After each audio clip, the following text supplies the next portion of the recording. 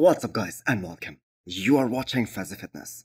So let's start this video with the long-awaited physique update of Carlos Thomas Jr., one of the most incredible talents that came into the pro ranks just a few years ago. Now if it wasn't for his stomach issue, Carlos Thomas Jr. would have done at least 3 to 4 shows in the last 2 years. But unfortunately, he has been dropping out of them, and the most heart-wrenching thing is that he goes through 80% of the prep and then something happens. So this is the first off-season physique update from Carlos Thomas Jr. after he decided to skip the entire 2024 season and take this entire time and focus on his back and bringing up his weakest body part. And he is gonna return to the stage sometime next year. He might do the Arnold in Ohio, which is happening in March. And that is gonna be a great show for him to make a very strong comeback. And I have to say that is gonna be so cool because this guy needs a lot of exposure, especially against the best of the best. And Arnold 2025 for sure is gonna be one of the best shows of the year. So far he has done only one pro show, and that was Texas Pro last year, where he also had this great opportunity to stand next to guys like Andrew Jack and Hunter Labrada. And actually that was the show that made us all realize that Carlos isn't gonna be that guy with the most thin skin or with the most amount of detail on the stage. But we also realized that his proportions are just mind-blowing. One of the best in the men's open at the moment. And that was a very impressive pro debut by him. So it is all gonna come down to how much improvements can he made, especially in his back, in this offseason. Because as of right now, that is the only weakness that Carlos has. And if he can bring up his back, he is gonna be a force to be reckoned with in the future. He has the muscle bellies, he has everything to be. How can we not have him in the top 6? Next up, we have an update from the former Miss Olympia Brandon Curry. And finally, he's getting some respect. The respect that he deserves as the former Miss Olympia. And this time it is from Dennis James, who was the one who raised this very valid question. That a guy who hasn't been outside of the top 4 since 2019, for 5 years now, all of a sudden people have him in the 7th, or 8th, or some even 9th, based on the statement made by his former coach, Abdullah, that Brandon was looking very small and very soft throughout this offseason. And he also said that he's looking as small as Chris Cormier at 14 weeks out of this year's Miss Olympia. So can we really take his words for it? That's disrespectful. Yeah, because you haven't seen him and then, kind of... Yeah, but he's been here the last 5, 6 years. You heard Abdullah that he looks like a man's physique. Yeah, but that's Abdullah. We can't go by what Abdullah said 8 weeks ago. I mean... Because if everything goes smoothly for Brandon Curry during this year's Olympia prep, there is just no reason that he doesn't show up much better than what we saw at last year's Miss Olympia. I mean, that guy was in the hospital just 48 hours prior to the Olympia last year. There was no proper carbs loading, and still he managed to pull off a 4th place finish, beating a guy like Andrew Jack at the biggest bodybuilding show in the world. So that says a lot about Curry's potential. So Brandon has those crazy round muscle bellies.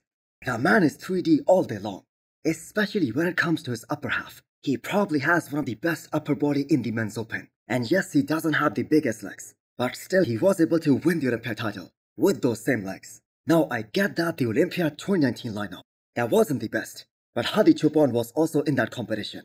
And as per Hadi, that was one of the best looks of his career. And still Brandon was able to beat him. So not only just that, he placed runner-up twice at the Olympia afterwards. So let's just not underestimate Brandon Curry and wait for him to show up at this year's Miss Olympia. So this will also be the first prep of his career where we did not see a single physique update from him. So the anticipation is real.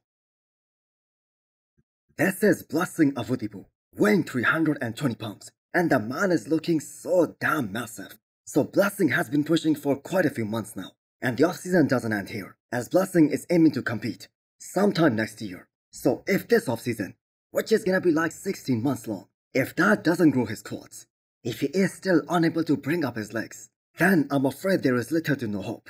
Blessing has got an amazing upper half, big, round, and fuller looking muscle bellies, and that is why he was so confident when he was about to make his Olympia debut that he can be top 6 back in 2022 Olympia lineup.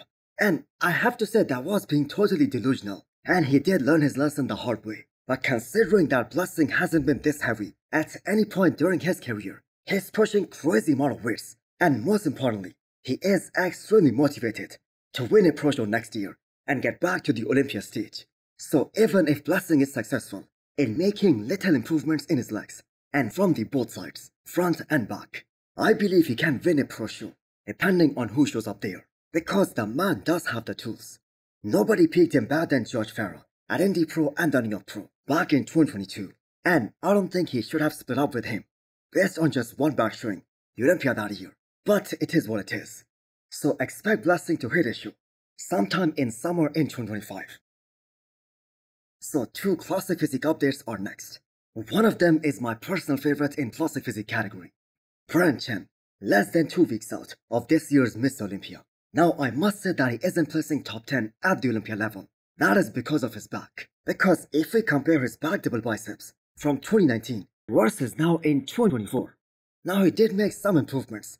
His hamstrings got bigger as well as thicker, but that is still not a back that can keep up with the boys at the top level, especially his upper half. That still needs a lot of work. So Branch took the world of bodybuilding by surprise back in 2019 when he made his Olympia debut and placed top 5. And that is the thing. To thrive in classic physique, you need to evolve, just like C-Bum did after 2019.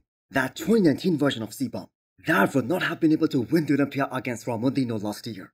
And even C-Bum himself admits that. So Branch Logan is one of the most beautiful physiques in the entire classic physique division.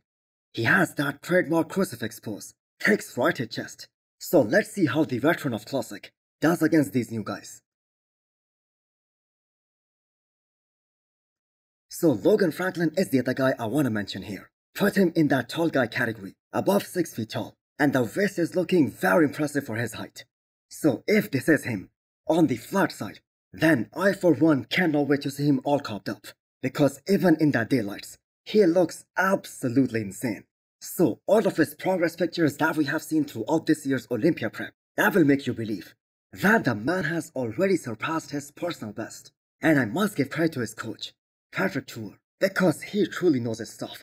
So this will be Logan's first time competing against the likes of Urs Leschinski and Ramondino.